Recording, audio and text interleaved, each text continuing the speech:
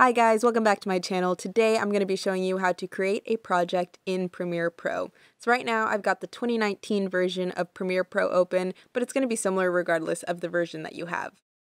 Over here to the left, I'm going to click on New Project, and when you click on that, you're going to see this window pop up. So I know this might look complicated, but it's really not. There's only two things we're going to do in this window.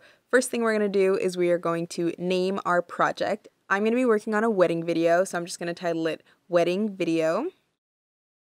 The second thing that we want to do while we're here is choose the location where the project file is going to live. So it's going to give you a default location. Right now it wants to put this project in Documents. That's not where I want it, so I'm going to go ahead and click on Browse, and it's going to open up this page. And now we're just going to pick where we want this project to be. So I'm going to put this project on the SD card that I have plugged in. I'm going to click on the SD card, select folder, and now you can see that the location has changed from Documents to the SD card.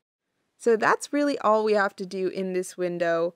If you want to get really fancy, we've got a couple other tabs here: General, Scratch Disks, and Ingest Settings.